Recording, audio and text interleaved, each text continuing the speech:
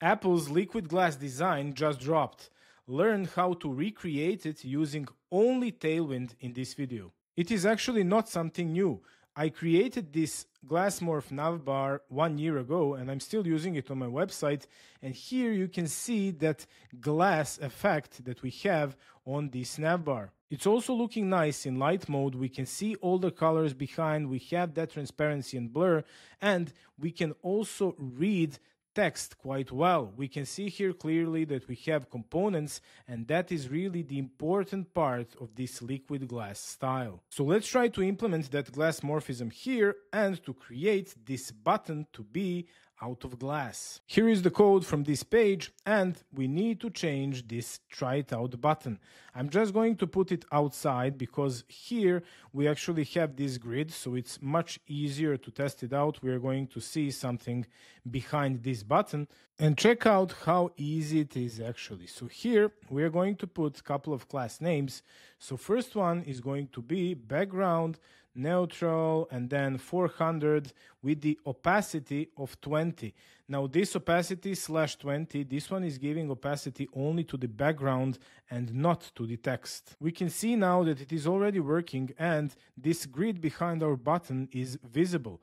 So we need now our text, we need to put some color. I'm going to put text neutral 200 to give it a little bit of grayish look. It shouldn't be white on dark mode because then it doesn't look like glass. Maybe even 300, 400, something like this.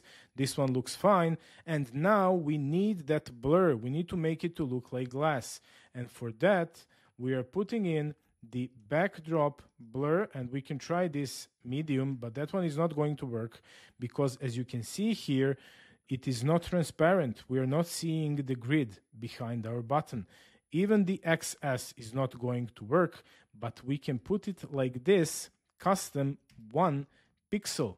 And now you can see the grid behind, it's barely visible, and we still have that blur effect, so it really looks like a glass. And now next thing that we need to do is we need to create some border to make it stand out, to make some edge of that glass. And for that we are just going to put here a simple border like this, and we are going to put color neutral and let's say 400, something like this. This one is nice. We can put here also a little bit of transparency, so we can put 20, same like for our background. And now here we have that edge, so it really looks like, let's say, like some kind of iPhone. And let's change this hover for quickly. So here hover is just going to be the opacity of 30 and not of 20. And now you can see here when we go with our mouse over this button, it really gives that glass effect. And one last thing we have is to make it look good in the light mode.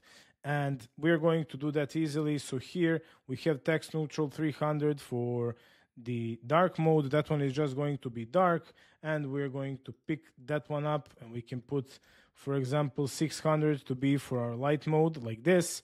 That one is already better. And also for our background, we are going to copy this one.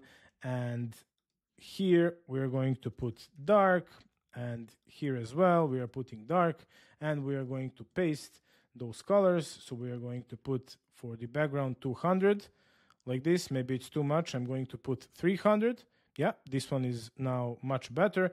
And hover should be also 300, but with 30 opacity.